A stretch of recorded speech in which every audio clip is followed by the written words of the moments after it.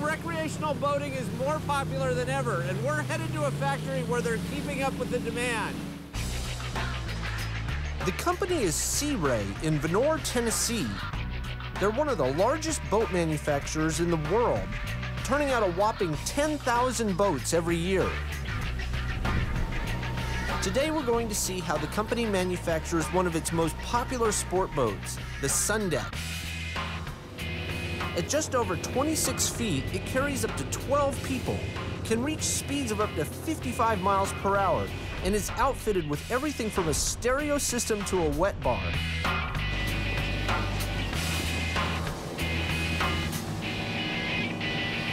Marshall, welcome to Sea Ray's Tellico Lake facility.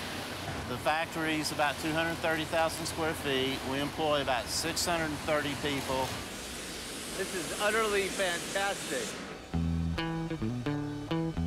Building any boat begins with constructing its exterior, or the hull. And in the case of most fiberglass boats, such as the Sun Deck, that means using a high-quality mold like this. Workers fill the mold with a liquid gel that hardens into the shape of the hull.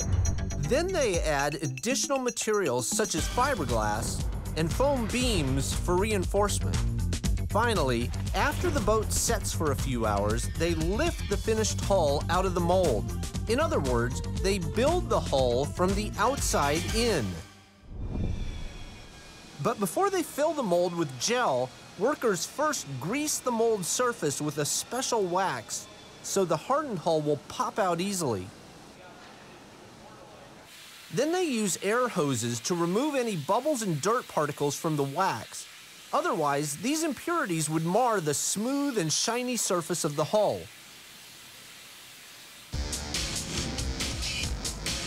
Then a forklift pushes the mold into the gel booth, where two 750-pound robots await.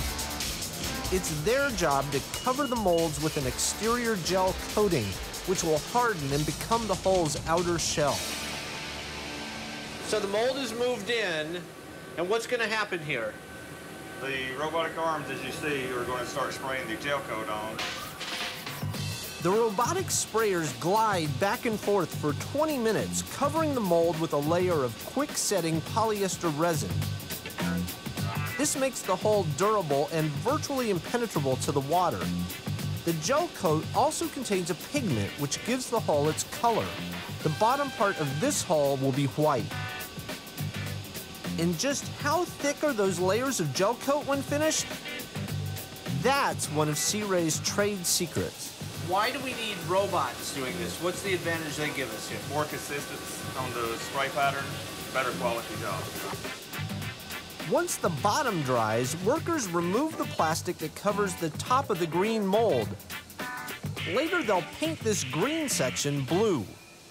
All right, so this will make the bottom part, the hull of the boat. Yes, sir. Where does the deck come from? The deck is sprayed on our other set of robots right beside us here, and it goes through the same process. This is what the deck looks like after the robots sprayed it with the same gel coat as the hull. But something doesn't look quite right, does it? That's because the mold it's sitting in is upside down. Later, the deck will be popped out of the mold and flipped 180 degrees before being lowered into the hull.